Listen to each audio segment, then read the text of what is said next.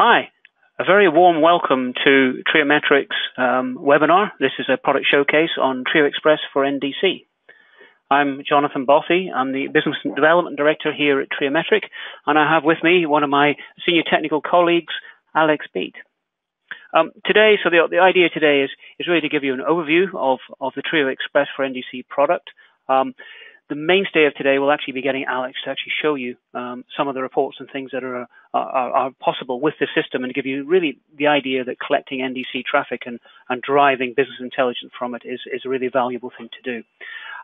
First off, though, I'm just going to kind of take you through a little bit of background on how it works and why it does perhaps what it does.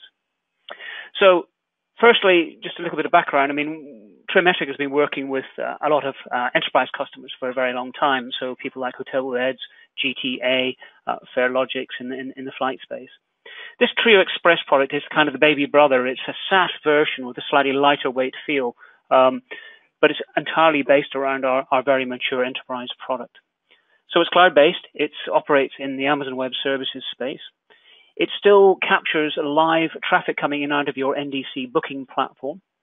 It processes that on a dedicated platform, so it isn't impacting your booking engine, and in particular, it's very different from something like logging, which typically slows down your system.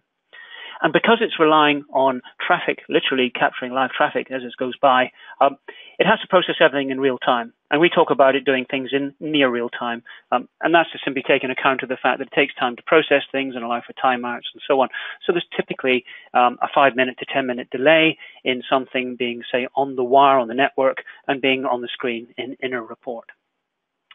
Commercially, it's designed to be the lower cost entry system. There isn't a lot of upfront costs associated with this system.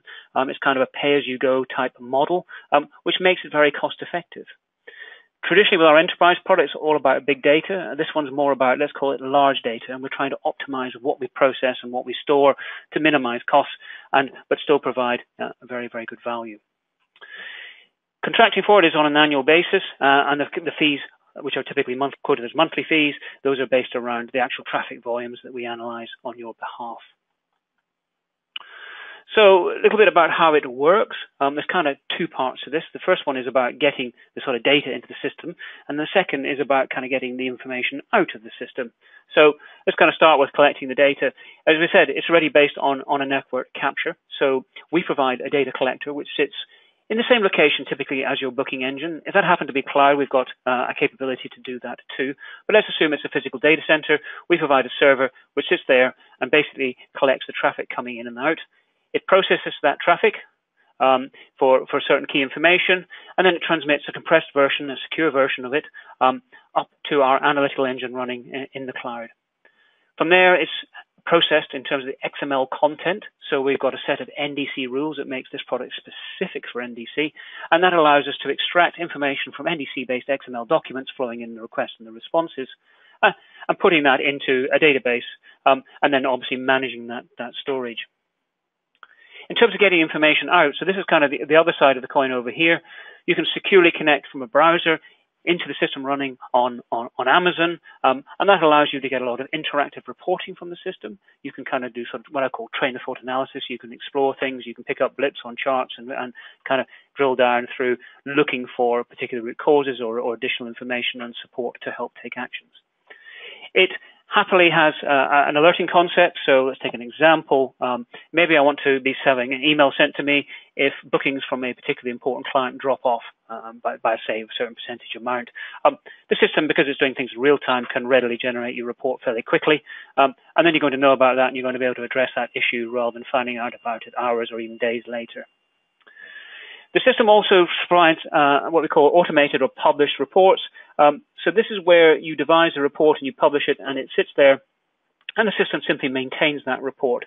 And at every end of every minute or every hour, it calculates all the values you need to look at and populate that report. So when you come to look at it, it makes a very fast reporting. It's fantastic for us. We run the dashboards off it, and you see that underpinning some of the stuff that Alex indeed is going to show you. And the last thing really here is also the ability to schedule reports. So you can kind of set up a group of users, you can attach them to a particular delivery of a particular report, and maybe it's maybe it's your booking teams or something like that, or your contracting teams, or some distribution management team. they want particular reports for them delivered, say, 8 o'clock in the morning into their in-tray. So they wouldn't even need to log on to the system. So it makes it pretty simple for them. This is kind of what it's all about. This is the very quick and very short deep dive into what XML kind of looks like. This is a very shortened example of what a typical NDC search request might look like. As you can see, it's very human readable. It's full of tags which kind of mark up the different sections of the data, and it's just a mechanism for passing around structured data. Now, what we're interested in all of this is the information here in red. So we're interested in what obviously the request is for. In this case, it's a search. What we're interested in is obviously the search details. So we're really just trying to pull out these pieces of information in red, which is kind of who wants to travel, where do they want to go, when do they want to go, and are there any other sort of product things that we're particularly interested in tracking along with this. But these are the KPIs, and this is what we're kind of pulling out of the XML and we're collecting on your behalf to provide the sort of key information which is going to help you run the business. So we build up a very significant data set, and the question is, how do I use that within the business? Now, I'm going to talk about two things here. We have, and I mentioned this right at the beginning, we have obviously our enterprise product, and we have this express product, which we're particularly focused on today. So I have 4 pillars that I generally talk about, and I'm going to come on to that in a second. For the express product, we tend to focus on the first 2, although we can kind of touch on certain areas with the other pillars. Firstly, it's about getting quality of service. So this is pillar 1. This is the IT distribution management challenge, getting the right quality of service so you understand what sort of response times are there, how long it's taking customers to get information from you. Are there any errors? Are there timeouts? Are there cutoffs? Any of those things that kind of really form these technical roadblocks that stop you kind of succeeding, if you like, at a very basic level. So getting all of that information together, making sure the system is running correctly is an absolute must. The second level is I've got the system running. I've got really the ability to exchange information with all of my clients, and it's very, very successful. The question is, when I get searches for particular products, so this will be particular routes and check-in times, what am I able to offer back? What does my inventory look like? Am I getting search of particular routes that I don't have information for? Do I have these availability or no availability gaps with my database?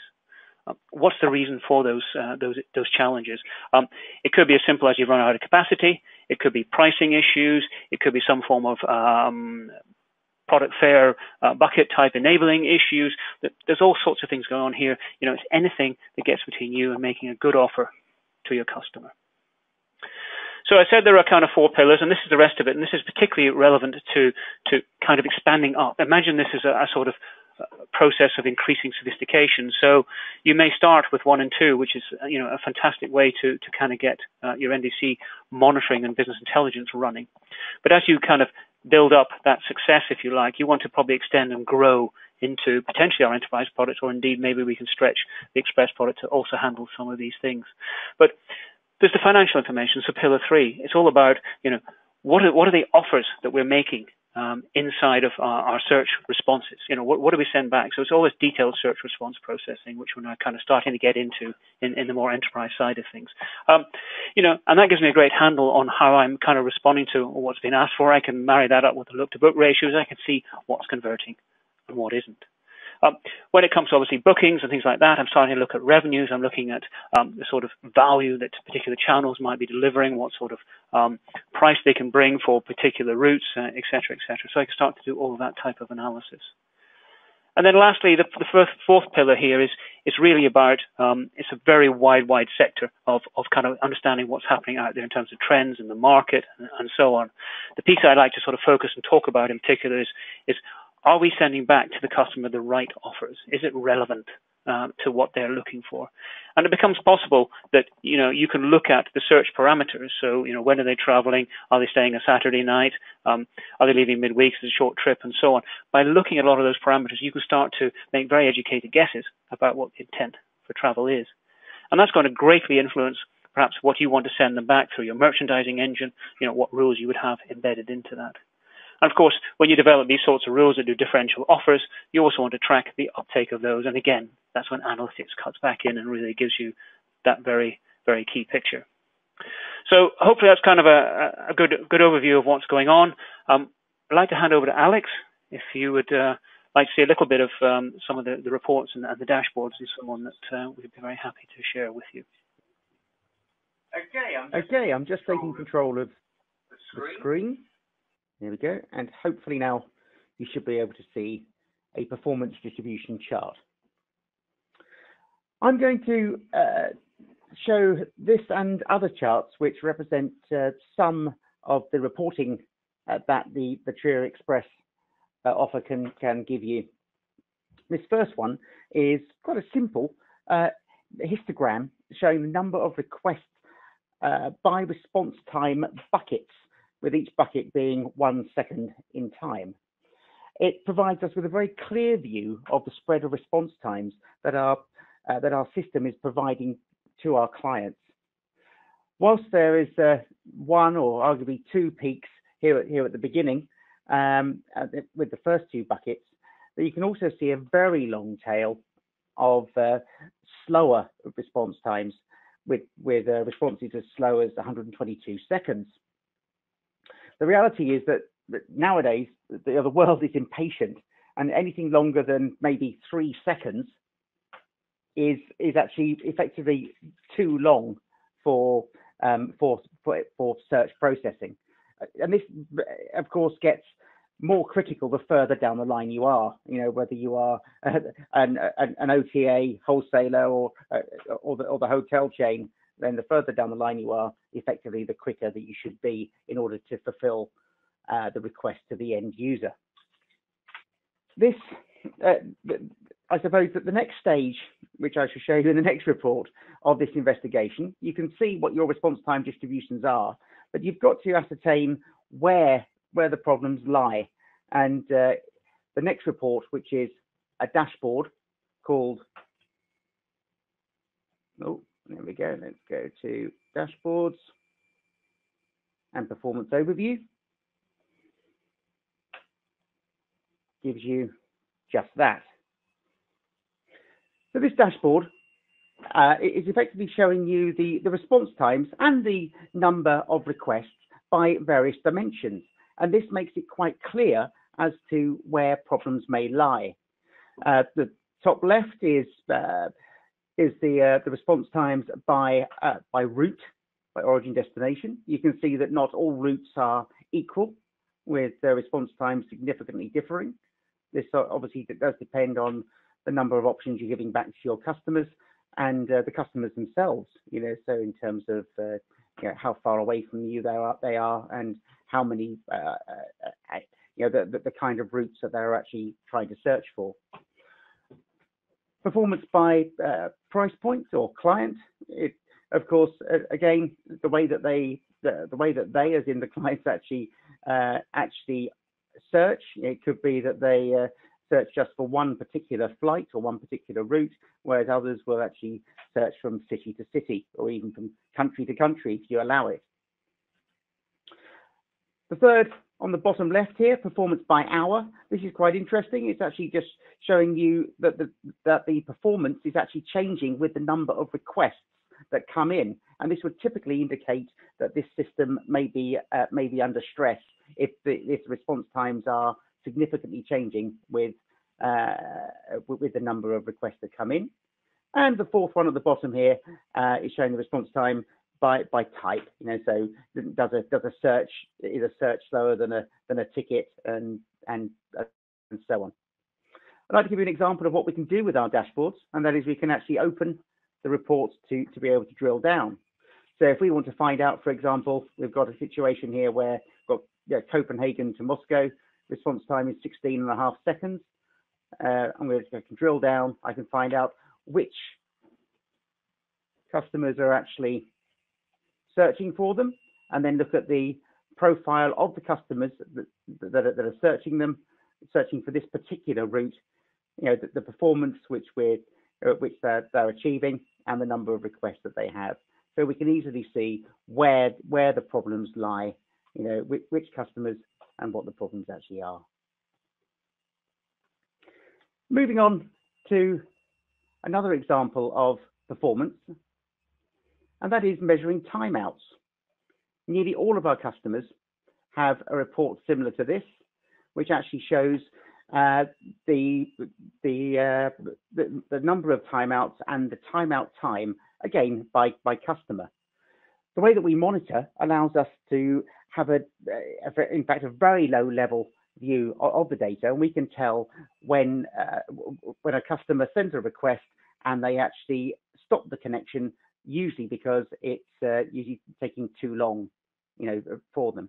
So we can actually tell you that the time that they're waiting before they actually time out and the number of requests. And this kind of report is typically used as an alert, so that if a customer has unusual characteristics, i.e. they've got a lot more timeouts, or problems are arising and your system's going slower, then we can identify them and alert you as soon as they occur. So the timeouts give you an example of one kind of error. This is, as I say, a low-level TCP level error, which we can detect. But I would say that, again, for most of our customers, the majority of errors are actually application level errors. And these are the errors that are actually returned in an XML response, back to a customer, the ones that you actually return. This rather interesting dashboard here shows the application errors by price point again. So, which customers are affected the most by errors. We can look at the actual errors that are returned, and so find the errors which are particularly bad for you. So obviously not errors are the same as well. When it's a warning, for example, then it may not be so bad as one which is a critical error, which is stopping your complete system from working. We're showing, again, the errors by origin destination. If there's been, I suppose, a misconfiguration in the database, then you can have a situation where errors are occurring primarily on one particular route, for example. And of course, looking at the trends of errors, in this case by hour. Now here you can see a spike, or what looks like an unexpected spike. So what I can do is drill down into that and find out exactly what's going on. So there we go, at 10 o'clock, drill down into it. Because this is errors, I'm going to actually drill into the error code in order to find out which errors were being returned. And what I can see here, we have a few small level errors, such as PNRs being ignored and seating error, specific seat requested not available. But you can also see that the large majority of them were actually for an itinerary pricing error, which is typically an error, which may be caused by our pricing engine, or the pricing engine, should I say, and so this report would be immediately sent off to the relevant personnel. In fact, typically before it reaches a high number, as soon as the errors start going up, you get the system to send a report, and it gets dealt with as soon as it possibly can. And I suppose that's the main reason for an analytics tool in the first place, to deal with things as soon as they possibly occur, and hopefully stop them from occurring at all or in the future. So this is looking at a broad spectrum of errors, but many customers want to look at and analyze and be alerted on other levels of errors, such as those that pertain to bookings. So, understanding errors at any level and having a mechanism to alert and take action is really key to the success of any business. And this particular report shows errors that have occurred whilst customers are trying to create PNRs. And again, it's the type of report that would actually be used to alert. Anything that's actually stopping you from getting revenue is bad, of course, and this type of report will help you in your cause. I'm going to move on to Jonathan's second pillar in his diagram, and that is availability. I'm going to open up the availability dashboard, and again, this is another 4-diagram dashboard showing availability by route, by price point, trends over time, and also another report called supply to demand, which I'll show you very shortly. Now, if I open origin to destination, there we go. Now, the way that we classify availability in this particular report is effectively the number of, or showing the number of requests which return at least one product, one route in this particular case, as in the response. So here we have the blue ones, which actually have one or more offerings, and we have the red, which have no availability. And the report is ordered by the routes which have the least availability. What I shall do is, again, drill down, and the typical sort of first step for this type of analysis is, again, to drill down on error. You know, most of the NDC responses that we see that have problems, i.e. no availability, typically have an associated error code, and that can be, you know, normally caused by lots of different things. It can be the errors caused by customers sending incorrect or non-valid requests. It can be true no availability, where they've asked for something which you normally have, but you just haven't got in stock, or you've sold out of seats, should I say. And finally, in this example, where we've got this itinerary pricing error, where the system has actually caused the error. So we've got some sort of typical bug in the system. If I return to the dashboard and show you now, as I said, the supply to demand, this is very much goes hand in hand with availability. And it's, I suppose, as Jonathan was saying, it's actually information that we get from the basic pre-processing of the responses that we see. So we only take a small amount of information in this Trio Express offering in order to make it as light and quick as possible.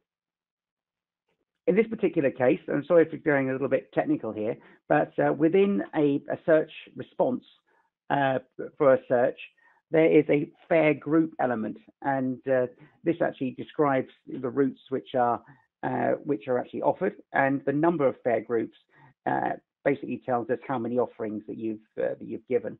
So by looking at the average number of fare groups supplied by route, by origin destination, we're able to give an understanding of the choice that you're actually giving to your customers.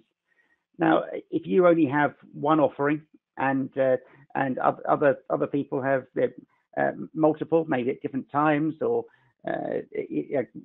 going to slightly different airports in the same cities or countries they're searching for, then it may mean that you might lose out to other customers. And it's this understanding that this report can actually start out with helping you with. You can immediately see where you've got a low choice for your customers. But of course, not only could this actually be a situation where you haven't got the actual routes to offer, but it can also be a capacity issue where all of the other routes that you do have for this are effectively sold out. But of course, it can also be an error on the system, perhaps where somebody hasn't entered the correct information in the database, which may lead to the products not being returned in responses. You know, so this type of report can be used to confirm that you are actually returning what you should be returning. The last report that I would like to show you is an example of, in fact, Jonathan's fourth pillar, and that is market segment look ahead. So this is typically the kind of report you'd see in your enterprise system, but or an enterprise system, should I say? But because it has fields which are only taken from the request in this particular case, then it means that it is possible in the Trio Express product. This particular example, we're looking at customer behavior, and the first thing that we're doing is segmenting the requests as they come in. So we're looking at the number of adults and children and infants in order to be able to tell whether it's a single, two people, family, group, etc. And then we're looking at the day of the week of departure, the duration, the Saturday night stays, and of course the party, in order to give a high level overview to to determine whether or not they're business or leisure.